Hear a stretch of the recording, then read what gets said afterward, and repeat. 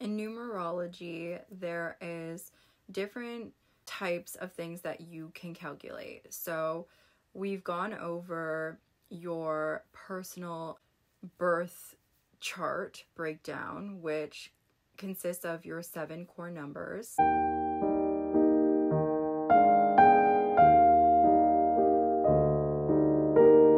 Now we have where you can determine the energy that is within your life cycles, and these are called major life cycle numbers.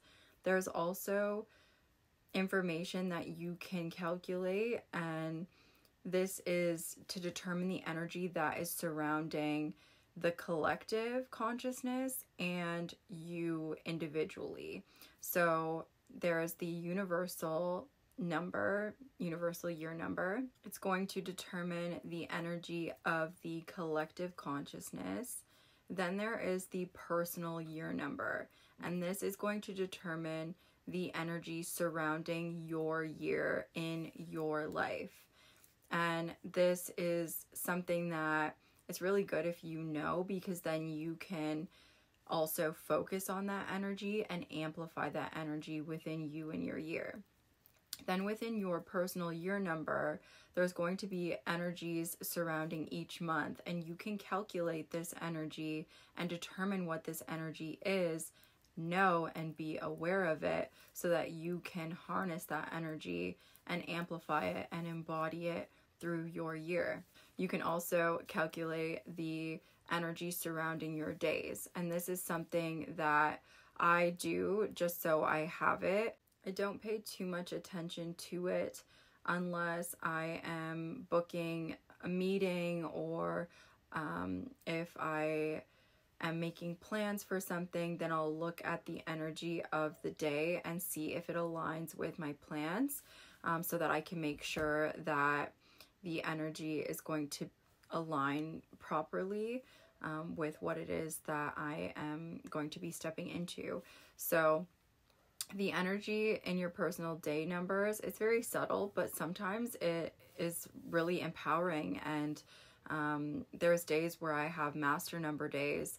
I had an 11-2 day the other day, and I wasn't expecting to have that, but that was the energy of that day, and I really did feel it. And regardless of whether you have calculated it, it's going to be there. Knowing this information ahead of time, it just gives you a one step ahead of the game type deal. Like, numerology is just a tool to help you to master your soul path and to really go towards your full potential and to reach your full potential.